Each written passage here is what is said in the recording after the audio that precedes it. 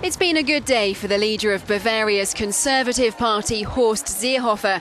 Exit polls give his CSU party an outright victory in regional elections. It's also a boost for Chancellor Merkel just a week before Germany goes to the polls, as the CSU is a sister party of her CDU.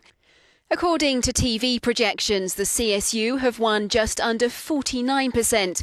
The SPD are at 20.5%, doing slightly better than in the 2008 elections.